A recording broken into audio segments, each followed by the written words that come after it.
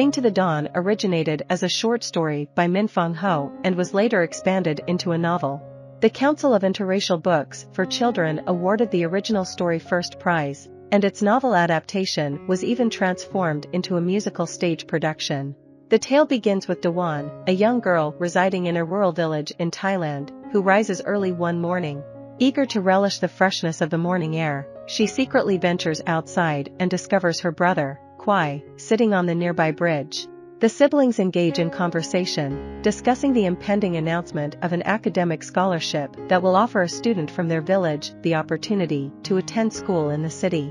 Dawan wonders aloud about Kwai's plans if he were to win the scholarship, but she holds little hope for herself due to the belief that girls are unlikely to receive such opportunities. As they return home, they encounter bags of rice stacked against their house, meant as tax payment, prompting Dawan to express her frustration with the unfairness of the situation. When Dawan inquires about the scholarship, her parents dismiss it, claiming it is futile to send girls to school. At school, Dawan's teacher appears more interested in conversing with the students than in teaching. They discuss the landlord's exploitation of the villagers, seizing their rice, until the headmaster's arrival compels the teacher to feign instruction until he departs. Subsequently, the teacher asks Dawan what she would do if she were to win the scholarship.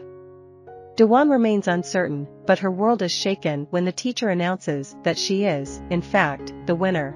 The other students joyfully gather around Dawan, cheering for her accomplishment, with the exception of Kwai, who feels bitter about coming in second to his sister and believes he should have won.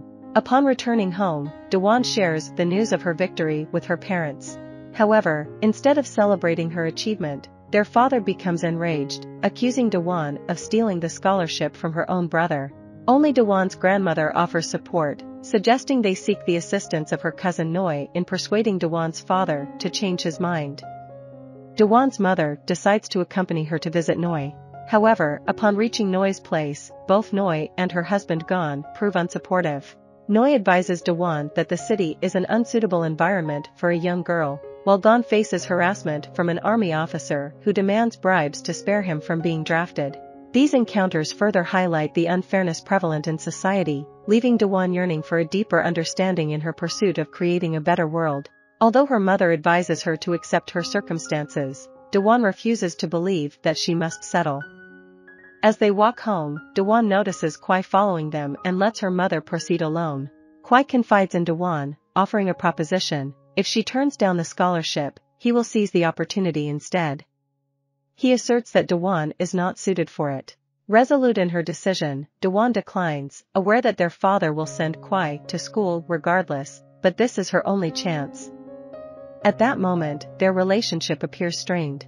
However, Kwai eventually relents, and they share a light-hearted moment, rekindling their friendship. Kwai chooses not to disclose his second-place position to their father, safeguarding Dawan's opportunity.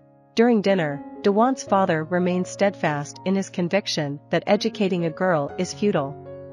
Dawan contemplates someone who might influence her father and recalls the old monk at the village temple. She embarks on a visit to the marketplace to procure a tribute for the monk.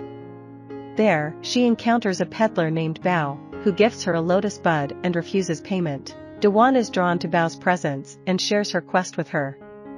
Dawan reveals that it was Kwai who convinced their father to allow her to attend school. Bao confides that her own brother is akin to Dawan's father and would never permit her to pursue an education. Bao cautions Dawan that the old monk seldom takes sides in matters. Already aware of Dawan's scholarship victory and Kwai's second place, the old monk advises her to find fulfillment within the temple, arguing that mortal life ultimately leads to nothing and, thus, her goals are not worth pursuing.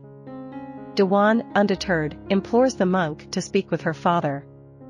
Although hesitant, the monk suggests that she seek everything she needs within the temple. Furious and disappointed, Dawan storms off from the temple. Back at the market, Bao notices Dawan's distress and allows her to release a sparrow from its cage. However, Bao's brother, Vic Hai, appears and violently beats her for freeing a valuable bird. Undeterred, Bao continues to set all the birds free, enraging her brother. Kwai intervenes, restraining Vishai's aggression. In a sudden turn of events, Kwai realizes that Bao is aware of his situation.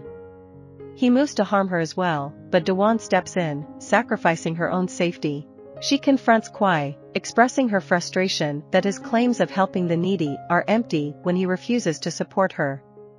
Noi arrives at the scene and assists Dawan in tending to her wounds. Upon their return home, Dawan notices Kwai sitting by the river, grappling with his desire for the scholarship and his belief that Dawan deserves it. Inside, their father discovers that Kwai came in second place and becomes furious.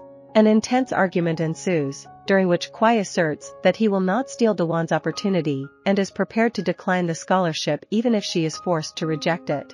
Dawan's father finally relents and grants her permission to accept the scholarship.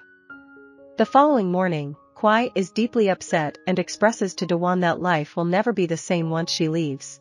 Dawan implores him to continue singing their song every morning. As Dawan departs for school in the city, the entire village gathers to bid her farewell, and even her father wishes her well. However, Kwai is noticeably absent, leaving Dawan feeling saddened. Yet, as the bus passes by the bridge, Dawan is pleasantly surprised to find Kwai standing there, singing to her. She joins in, and they part ways, embarking on their respective journeys. I hope you enjoyed this video. Leave a like if you did and be sure to subscribe. Thank you.